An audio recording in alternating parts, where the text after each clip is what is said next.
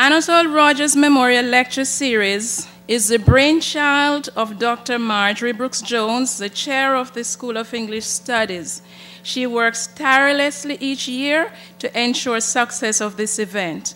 Dr. Marjorie Brooks Jones will come now to do the introductions. Dr. Brooks Jones.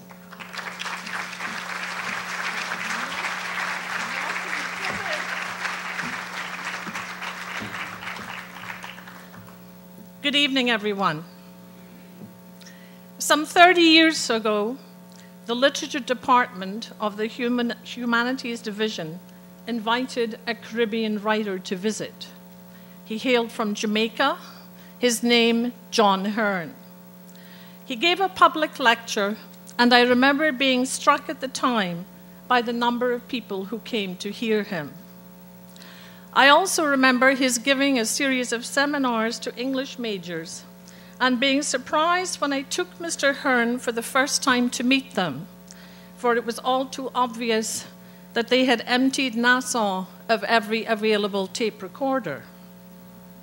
Since 1979, those of us who love English literature and the English language, Standard and Creole, and aware of the hunger for opportunities to hear different voices, have invited a variety of persons to speak, members of our own community, and writers and scholars passing through the Bahamas on their way to elsewhere. The response has been such that a few years ago, in 2006, the idea of creating a lecture series took root, and we decided to name it in honor of Anatol Rodgers, a great Bahamian educator. With her children lending their support, we have established a forum in which Bahamians and visitors may listen to and engage in conversation with internationally recognized scholars, writers, and cultural critics. Our speakers have one thing in common. They are interesting people with interesting things to say. They choose not to exercise the right to be banal. Tonight's speaker, Mr. Walcott, is no exception, for to him, banality of idea and of expression is anathema.